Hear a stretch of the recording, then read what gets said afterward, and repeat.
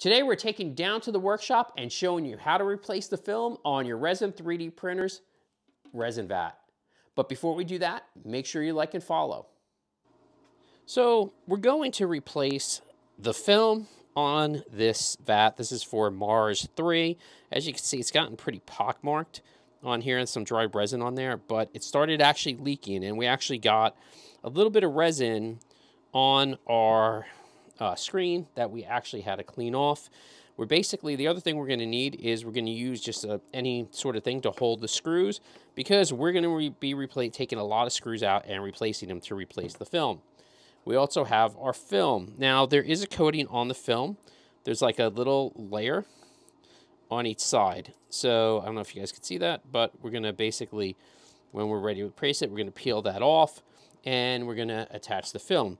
But first things first, let's get out all our screws and make sure you keep a little bin to keep all your screws in place so you don't misplace any of them. This is our screen,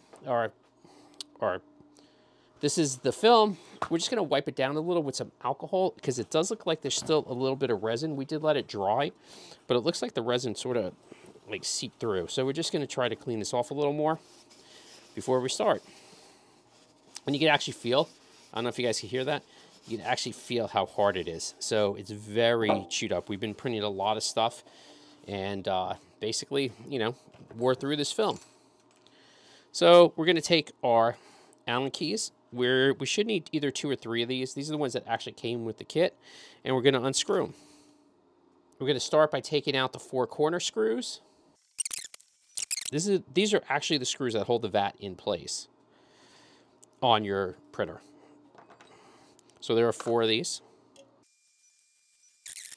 Okay, next we're going to take off this set. And this is actually, so these hold the vat. These are these big ones. They hold the vat in place on your printer. These actually hold the plate in place. So this is the next set of screws we're going to take off. And if you think about it, you're almost taking them off in a descending size. So biggest to smallest. And once we get these out, you'll see this plate is going to come right out.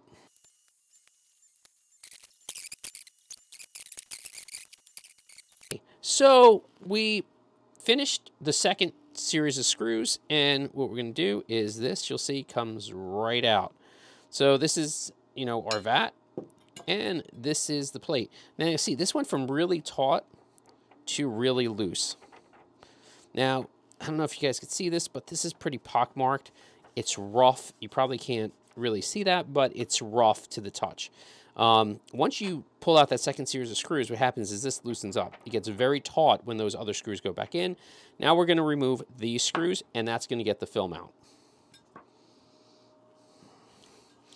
And let's see, this is the right size. And we're going to our smallest one. So once again, descending order, and you're just going to pull out all the screws.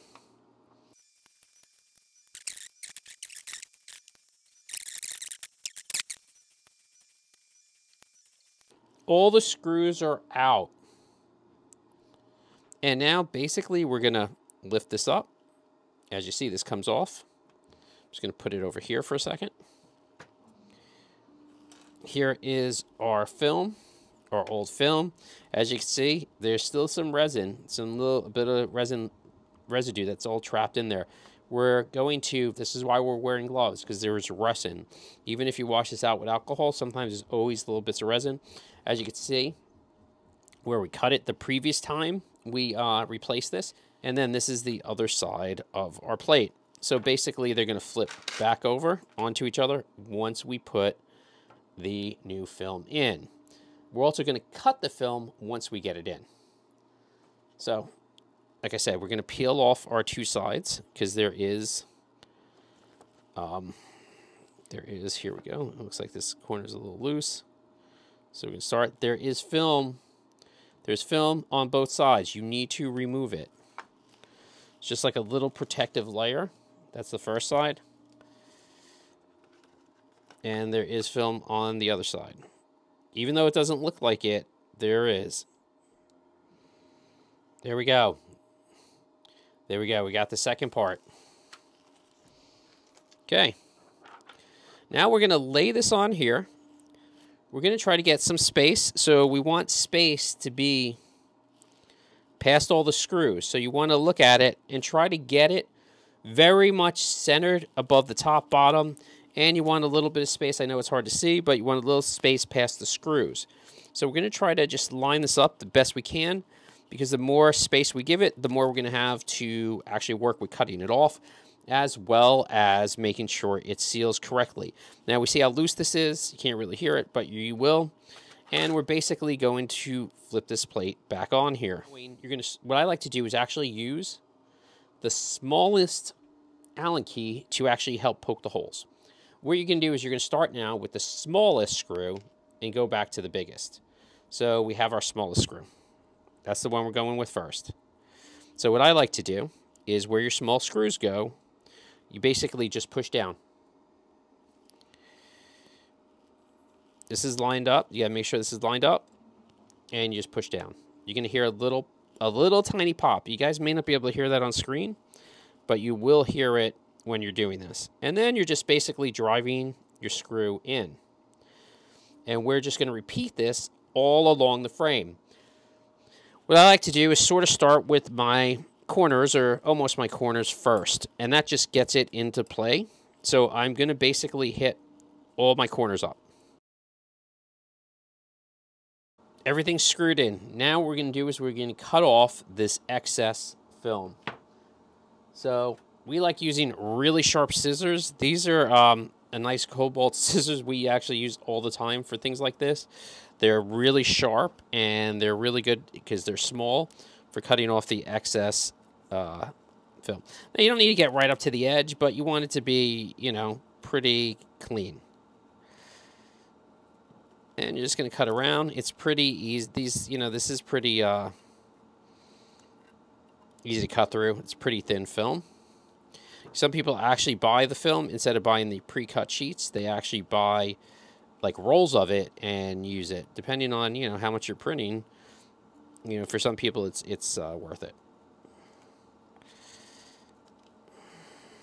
Okay, now that's cut away, and you can see we're still a little loose, but it's getting taut.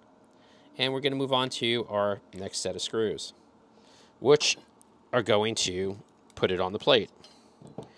So we're going to basically put this here. We can see it's still like a little loose, but it's getting tighter, right? It's getting tighter. So next, we're actually putting in the screws that hold it to the printer. I think I did say ascending order. I'm sorry about that, guys. I actually put these in first because they are the corner pieces. So we're just going to pop our hole. We're going to take this, we're going to put it in, and we're going to screw this down. I don't want to make it too tight at this point because I will have to get the other corner down. So boom, you heard it pop, just popping right through the film. I'm not trying to drive it all the way down into the socket, the socket, I guess. And this is always the hardest part, getting the second corner in. Okay? Because basically this, do you hear how taut that became? This is causing all the tension now. Now the film is spread out, and we're just going to drive these down and get it really taut. So you'll hear in a second, and this is not even with all the screws in here. This is just with 2 of them. You're going to hear how taut this got. And that's a good way to tell if your film is taut. Listen to the sound. So it almost sounds like a drum, right? You know, it gets really taut. It's the same sort of concept. So you're basically, you know, I think it's called the skin of the drum, right? The tauter it gets, the sound changes quite differently. And now we're just going to drive this corner in.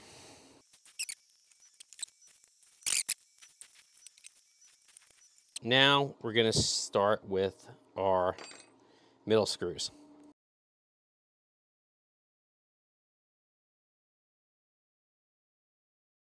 Last screw.